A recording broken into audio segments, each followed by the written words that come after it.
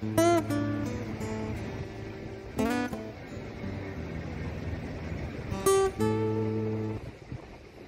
you one of those people who are just started or planned to collect succulents because they say that it was the easiest plants to grow at ang gaganda naman talaga ng succulents, parang tayo? Hello friends, my name is Ate Sue from Growing Green. In this video, I will share to you 7 of my learnings or tips I discovered to help you keep your succulents alive and thriving.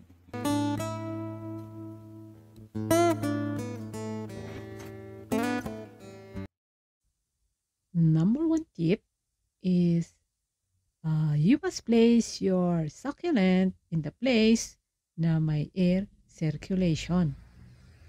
While there are a few succulent types that do well indoors, kagaya ng ortea, aloe vera, ang majority of succulents ay gusto ang warm, arid climates and depend on a good circulation to breathe.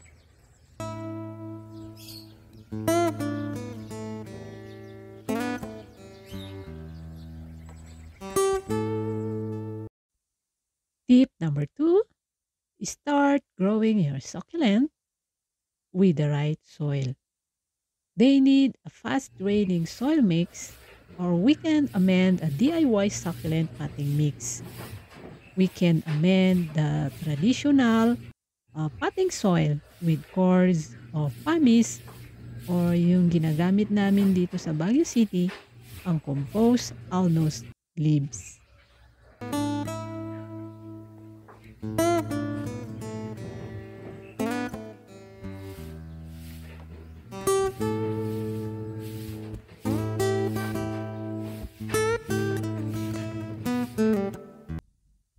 Tip number 3, provide them some shade.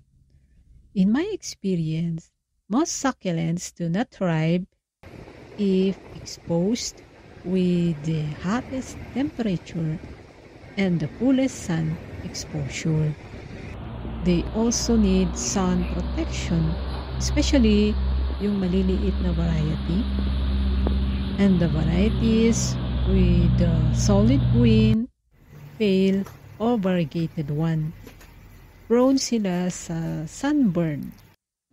But if you plan to expose your succulents to the brightest sun possible, opt for succulents that are color red, gray, blue, or orange. These are the succulents na pag naaarawan at nai-stress sa sun, gumaganda sila.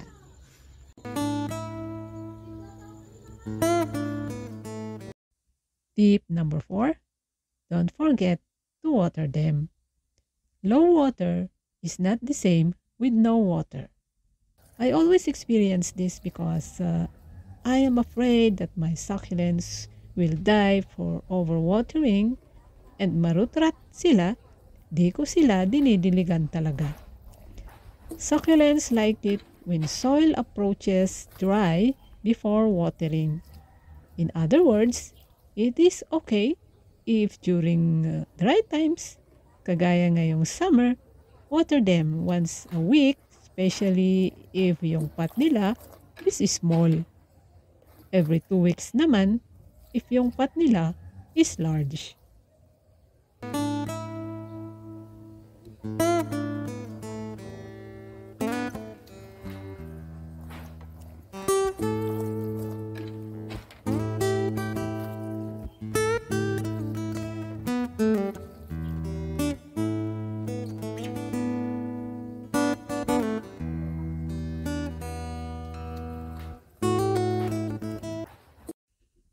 Tip number 5, include drainage in your pot. Remember that succulent roots hate nila ang excess water. That's why be sure their drainage in its pot. So the question is, how I use my beautiful pot or my pretty centerpieces with no drainage? Maybe abangan nyo po yung separate na vlog ko for this subject.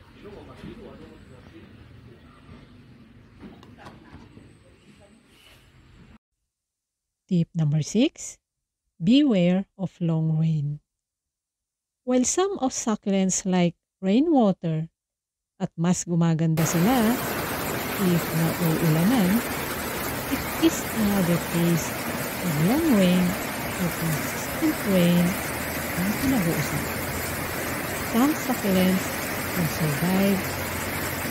That's why in the times of typhoon, we need to move them indoors.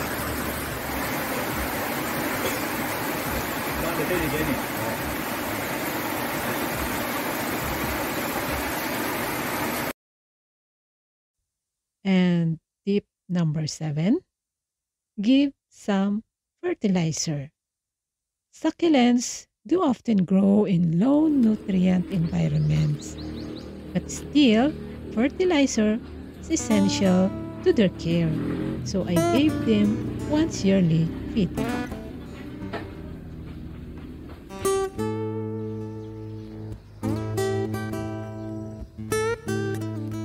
These 7 tips that I shared to you were just my experience in my journey as a beginner plantita.